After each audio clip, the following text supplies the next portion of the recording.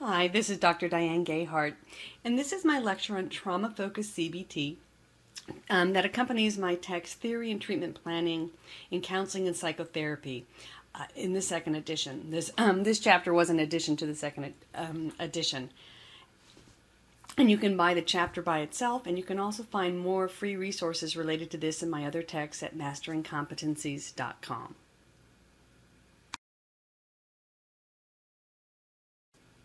So trauma-focused therapy in a nutshell. So trauma-focused therapy is a widely used evidence-based treatment for working with children who've experienced trauma. And it is a short-term, strength-based approach, and it is also an approach that is adopted by many county and government agencies because it is readily available. There is a basic free 10-hour online training that's really excellent, and I have the website listed here. And I highly encourage anyone in the field to take advantage of that.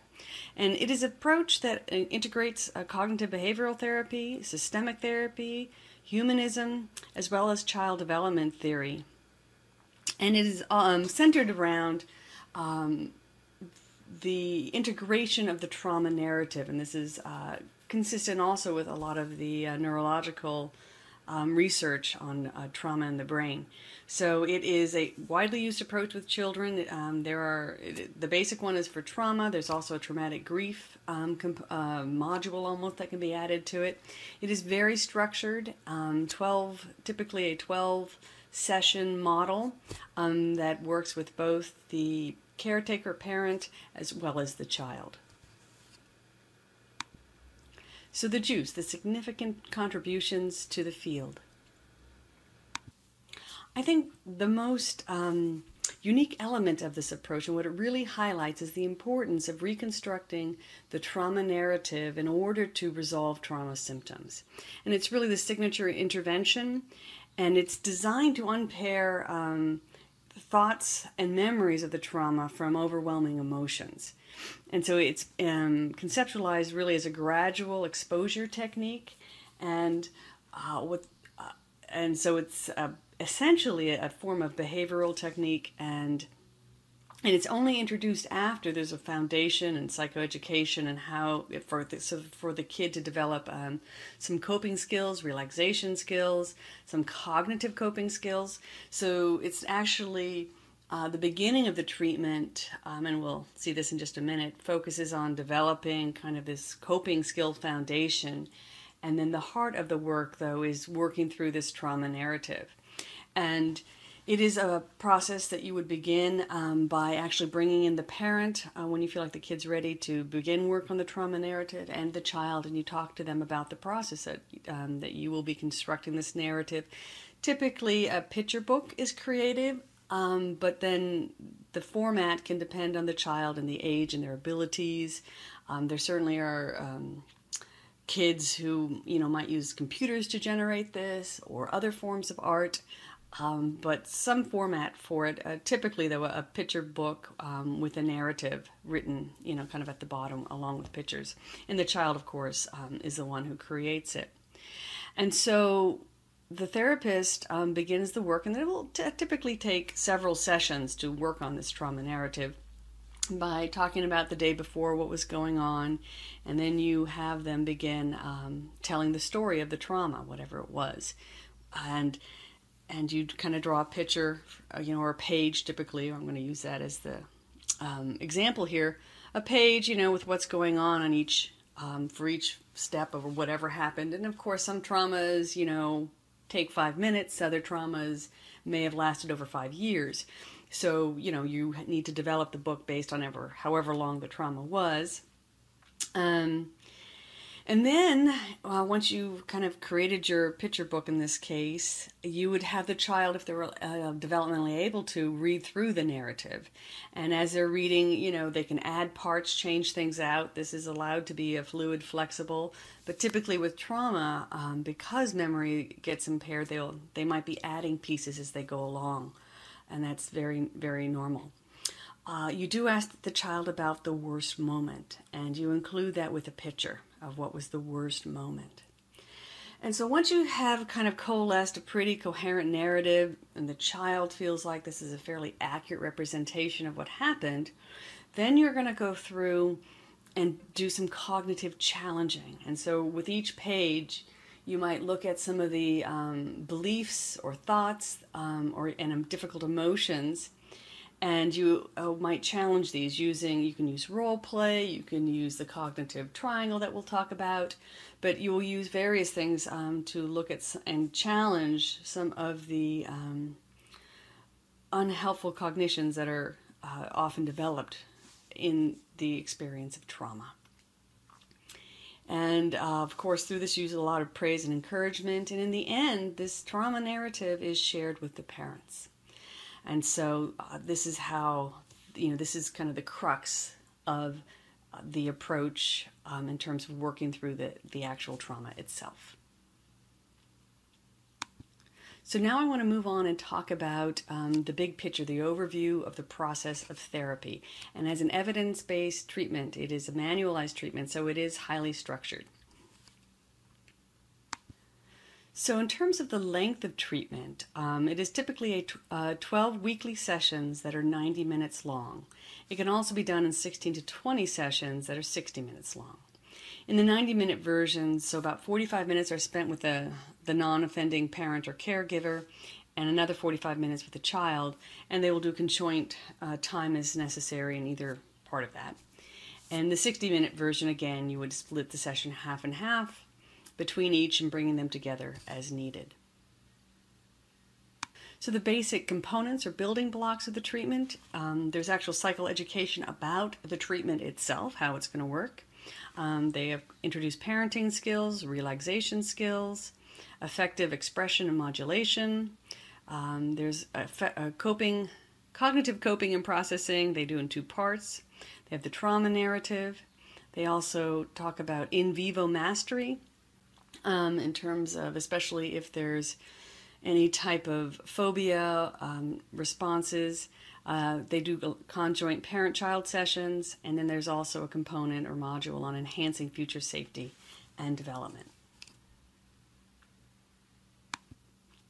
So in terms of the session flow, in sessions 1 through 4 approximately, this structure can certainly is tailored to the needs of the client and the family.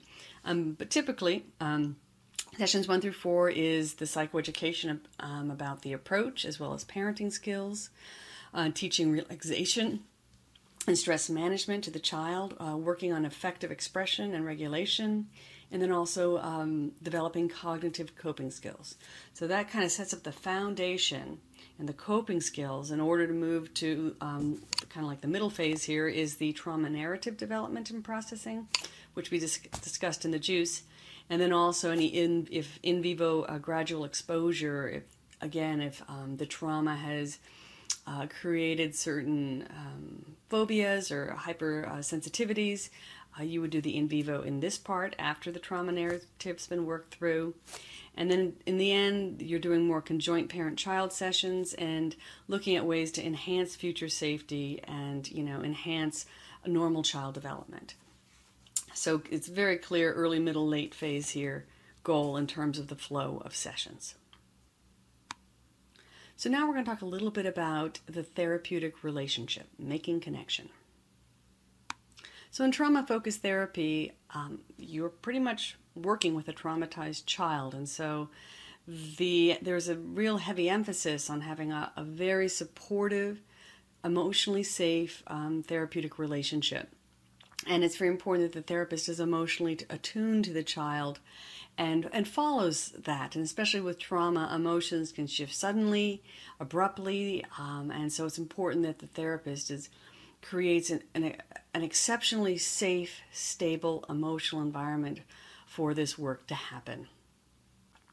And then again, clinical judgment is very critical because with trauma, it's not necessarily cookie-cutter treatment every time. And so it's important that the therapist, restructure the treatment, components as needed, adapts them as needed to the child and the family in such a way that they're able to benefit from the approach. So it's not, even though, yes, there is a clear structure laid out, the therapist is responsible for for connecting with the parent and the child and being attuned enough to get a sense of how things may need to be adjusted for them to benefit from the treatment.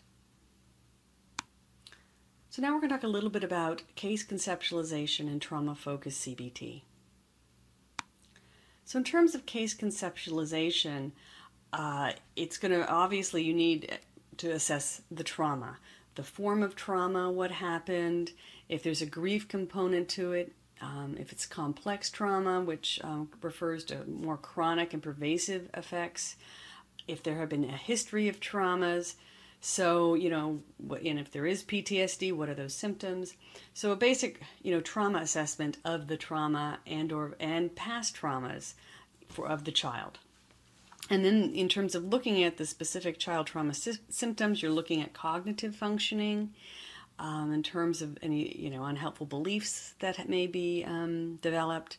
Relational functioning, are they able to still connect with others in a normal way, peers, parents, teachers? Affective functioning, are they able to express emotions, identify emotions? Are they being overwhelmed by emotions? Are they numb? So looking at that piece, identifying any family problems that may have been there and or were created because of the trauma. Looking at any specific trauma behavior such as dissociation, hypervigilance, flashbacks, typical PTSD type symptoms, and then also looking for somatic symptoms. Are there any, stomach problems, asthma? You can have strange things, somatic symptoms that may have arisen since the trauma. And then they also look at and assess the child functioning prior to the trauma, and what strengths did the child have, and interests, or what are the resources that both the child and the family may have, and what was their functioning like prior to this. And then another unique piece of this case conceptualization is what they call the baseline narrative. And this is where they just get a sense of, because if you remember, the signature intervention is the trauma narrative, and so at the beginning, part of the intake and case conceptualization, what you need to do is get at what they call the baseline narrative. And first they have the child talk about a positive thing, something very fun that happened recently. And you go through and have them, tell the story of what happened. Maybe they got to go to Disneyland and, how that went, you look at, how much of the story they can put together. Then you do ask follow-up questions about what thoughts did they have, what were their feelings, were there sensations. And so you ask, some follow-up questions to help them flesh out the narrative. And then you move on to asking them about the trauma specifically. And you may prompt them, what happened on the day, when your mother didn't come home or whatever it was. And you have them then tell the story. And that's your baseline trauma narrative of what they're able to remember. You do go through and ask them the same follow-up questions, like what thoughts, were going through your head during this, what feelings, what sensations, etc.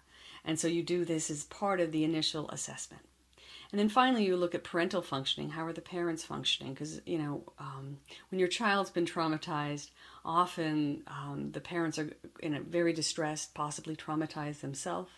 They may have be experiencing a grief reaction also. So there's a lot that might be going on that needs to be assessed in terms of parental functioning when working with traumatized children. And so going through all of this would be the how the therapist kind of initially conceptualizes and gets the case and so this is the basic assessment here. So next we're going to move on to talking about goal setting, and as a manualized approach, it does have some very clear goals, and again, because it is targeting a very specific population, it's easy to have more structured goals. So the basic goals are to optimize adaptive functioning and to increase the child's self-efficacy in all areas of life: cognitive, emotional, relational, behavioral. And so basically you're helping the child resume normal functioning. And actually, trauma is quite treatable. It can be very, very difficult and painful in terms of the treatment and going through the treatment, but it is very treatable. So it's very realistic to have an expectation that the child return to normal functioning. And that is the overarching goal of this approach. So now we're going to look at some of the interventions in trauma-focused CBT. So there are several kind of structured interventions that are in trauma-focused CBT, and actually the whole formal manualized treatment is organized around these interventions.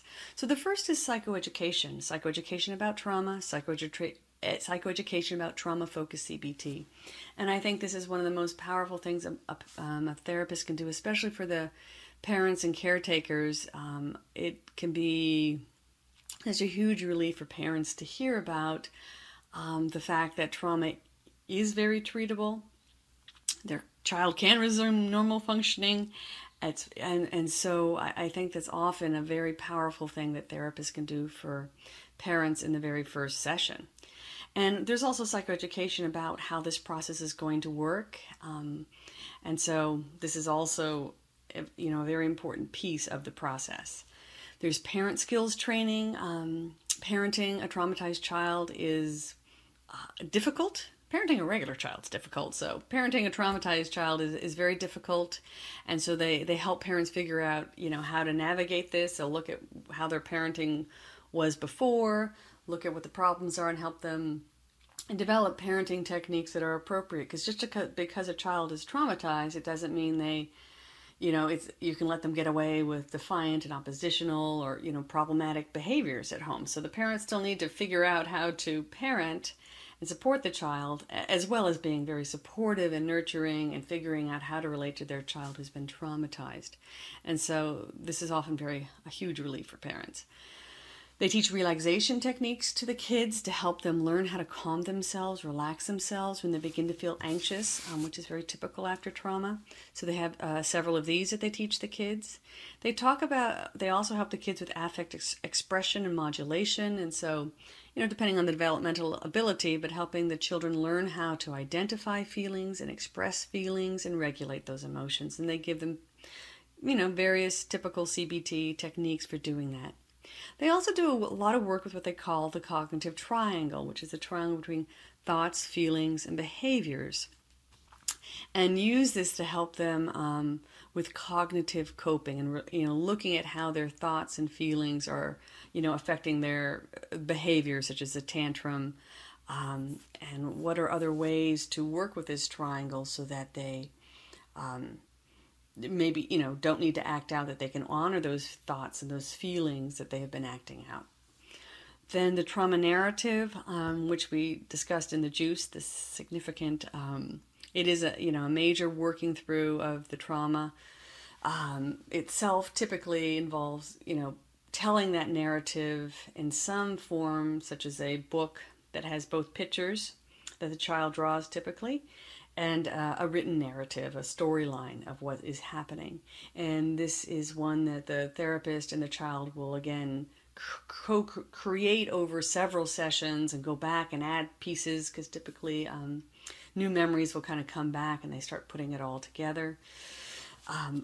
Part of the trauma narrative, though, is also going through and then looking and cognitively challenging any unhelpful beliefs that may have developed through the process of the trauma. Then if there are still symptoms such as fears that have arisen, or phobias, or just high anxiety, hypervigilance, they do they use in vivo techniques to help the child develop mastery over certain situations and contexts, whatever that might be. Then there are parent-child conjoint sessions to help them communicate regarding the trauma, as well as, in this last phase, enhancing the future safety and development. So there are techniques for helping identify how to prevent future traumas and how to ensure, healthy development going forward. And obviously that's more towards the end, typically, of therapy. So now we're going to talk a little bit about research and the evidence base. So Trauma-focused CBT is an evidence-based treatment, and many would consider it the most effective. I guess that's always arguable in the world of research and psychotherapy, but certainly one of the most effective treatments for treating childhood trauma. And it has been widely disseminated through, many clinical trials have been tested through the National Institutes of Mental Health, and they do have the 10-hour module that does a beautiful job introducing how this would work. And in addition, many county and government agencies have adopted this because it is brief, because it has had clinical trials that show that it's very effective in treating childhood trauma, which, if untreated, it often becomes much more difficult to treat. And so it is something that you will see very, very widely used in any agency or county, nonprofit and county settings use this very widely. And of course, you can get more advanced training than the 10-hour training online. But because it's free and available to everyone, I strongly recommend that you check that out. And then finally, I want to wrap up by talking about using trauma-focused therapy with diverse clients. So trauma-focused therapy has been used with diverse populations. There are a specific approach and adaptations for working with Latino children and their families. And in addition, there has been some specific work and suggestions for working with Native American and Alaskan Indian children, using some of their native spiritual traditions, kind of integrating that into the whole process of treating the trauma. So there have been some specific approaches for working with specific populations, and it has shown to be effective with these populations. So I did not find any research on using trauma-focused CBT specifically with LGBTQ, but I would not think that there are any counterindications. And in fact, for many children who identify, or teens as LGBTQ, trauma would certainly be part of that experience, even without other forms of trauma. And so certainly could be used, and more work needs to be done in that area. Well, I hope you have found this to be a useful introduction to trauma-focused CBT. I invite you to read in more depth, both in my textbook as well as I referred you to the online modules, as well as additional readings in trauma-focused CBT.